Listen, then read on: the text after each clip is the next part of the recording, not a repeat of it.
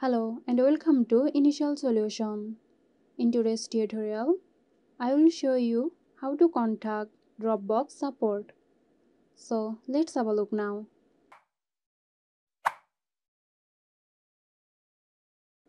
Open your web browser and go to the Dropbox Help Center. Scroll down to explore the Help Center to find answers to common questions and troubleshooting guides related to Dropbox features and issues. From Contact Us section, choose the support options. Send an email or start live chat.